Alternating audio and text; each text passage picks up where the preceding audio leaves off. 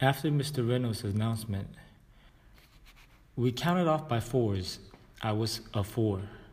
Rope climbing started with the threes. Luckily, we only had enough time left for one station that day. That meant I probably wouldn't get to that station until my next gym class. Maybe I could be sick that day. After gym, I went to my locker to get my lunch. As I was dialing my combination, I heard someone say, "You're not too crazy about rope climbing, are you?" I turned to see a dark-skinned boy looking at me through thick glasses. "Actually, I hate rope climbing," I admitted. "How did you guess?" "You looked like you were going to pass out when Mr. Reynolds was talking about it," explained the boy. I was wearing black jeans and a bright yellow t-shirt with a picture of a lizard coming out of its pocket.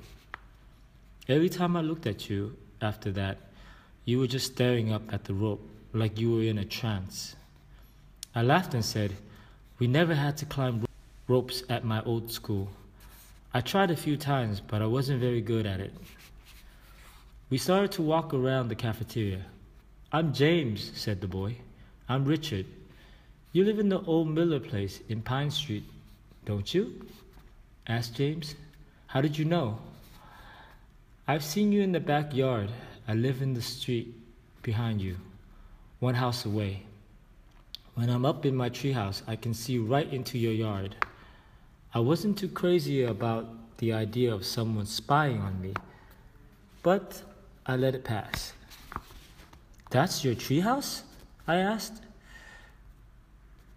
I had seen the back of it from my yard. It sat high in the branches of a big oak tree. "Yeah, my dad and I built it a few years ago. Do you want to come over after school today and see it?" "Sure," I said. "Thanks." By this time, we had reached the cafeteria. I paused at the door and looked around. Students could sit anywhere, but most had already stalked out their regular tables. For the first few days, I had moved around, sitting on the fringes of groups that were caught up in their own conversation.